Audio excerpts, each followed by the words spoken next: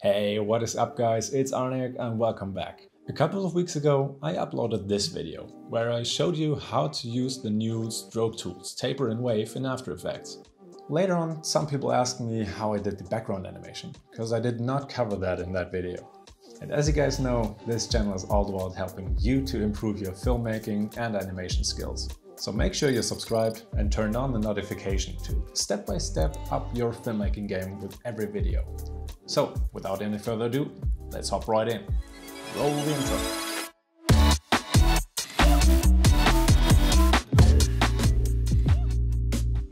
Taking a look at the scenery, we can determine that there are several layers that we have to create.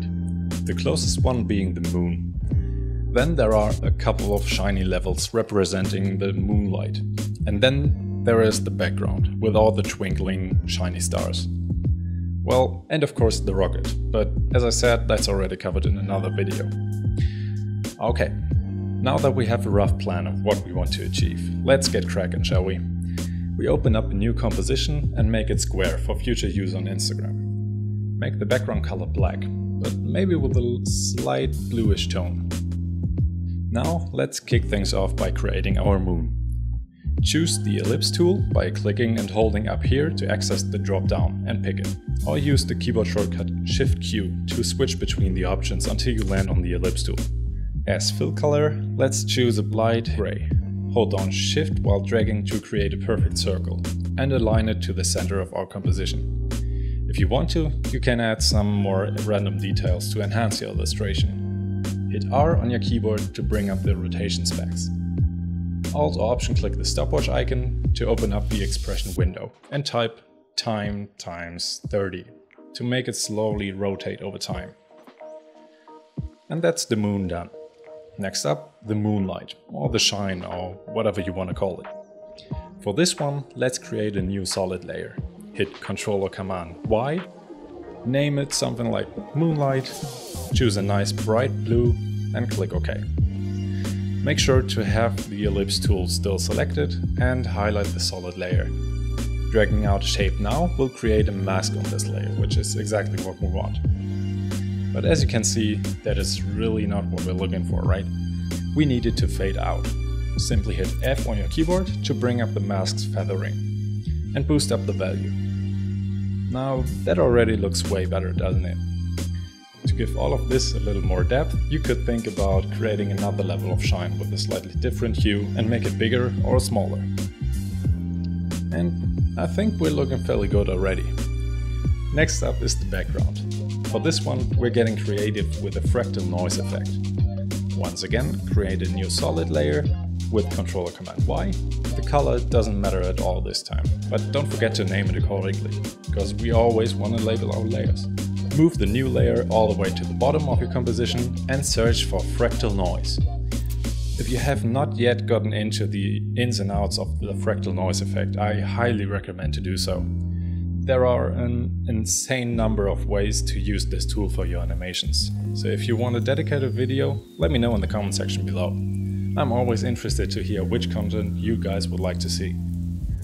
Now let's take a look at how to set up the settings to create this twinkling sky. Apply fractal noise and first off, change fractal type from basic to turbulent smooth and noise type to soft linear. Now simply increase contrast way up, decrease brightness considerably, and finally make the evolution shift over time by Alt or Option clicking the stopwatch and as an expression type time times, I don't know, 100 or something around that. Okay, I'd say the animation itself is done, but we're not stopping there. Let's start stylizing our look a little more. First off, I want to add a glow effect to the background, because well, stars glow, right? So, as you might have guessed, I'm using my new favorite, Deep Glow, by Plugin Everything. Link is in the description. Apply it to your sky background and play around with the numbers and settings until satisfied. Then move one layer further to the front, which is our moonshine. While I don't dislike the looks of it, I still want to add more interest and custom look than just a plain and simple fade. So here's a nice trick to make gradients look more textured. Simply go to blending modes, If you cannot see those, click down here or hit F4 on your keyboard to toggle between the modes and change the blending mode from normal to dissolve. Now you will get this really interesting texture. This is a trick I picked up from Ben Marriott and I really love the aesthetics of it. However, right off the bat, I think this looks a little too rough and densely packed. Because of how dissolve works, lowering the layer opacity will result in a looser bunch. But it always will show the sharp edge dots, or squares even. But there are a couple of ways to soften everything, just a little. One method I like to use to address the edginess is a subtle turbulent displace. So search for turbulent displace and apply it to the layer. All you gotta do is decrease the amount and play around with the size. It is a minimal change, but it will diffuse some of the edges. But the method I prefer over that one is roughen edges. I talked about this one in a previous video where I used it to make a sticky liquid animation, which you can check out in the annotation right now if you want to find out more about it. Again, we will set this one up in a quite subtle way. Just make the dissolve smoother ever so slightly. Increasing the border value will alter the border shape completely, all the way until you get those almost spike-like shapes, which can also result in interesting designs, say a hot glowing sun for example. But that's not what we're going for with this one, so decrease the value again.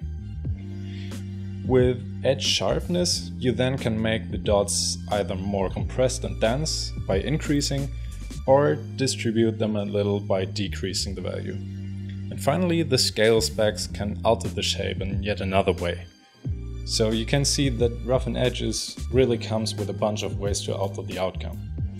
If you still feel like there are too many dots and spots, you can simply decrease the mask's feathering. And last but not least, let's add the same technique to our moon. However, we do not want the texture to cover the whole thing. Instead, we want to add depth by giving it a shaded area. Simply duplicate the moon layer with Ctrl Command D and place a mask similar to this one. Set masking from add to subtract, increase feathering, change the blending mode to dissolve, and use the same procedure as before. Add a few effects and play around with the different options until you find your style. Don't forget to disable the rotation or expression on this one, otherwise the shape will constantly move around. And now, last but not least, parent the dissolved shine layers to the moon, so they rotate together with it, because without any movement you will not see the shift in the texture. And there you have it, guys. As often with After Effects, it is a question of how you combine the tools and techniques you already know to create something completely new and different. I hope you could grab some new techniques and ideas for your upcoming projects. Drop your questions, if you have any, in the comment section down below and I will get back to you. If you enjoyed this video, and I hope you did, don't forget to smash that like button. It really helps me to figure out what kind of content you guys would want to see more of. Also, subscribe if you aren't already and ring that bell to be notified about future videos. Check out this video to see where the animation we did today came from in the first place. Thank you guys very much for watching and I'll see you in the next one. Cheers!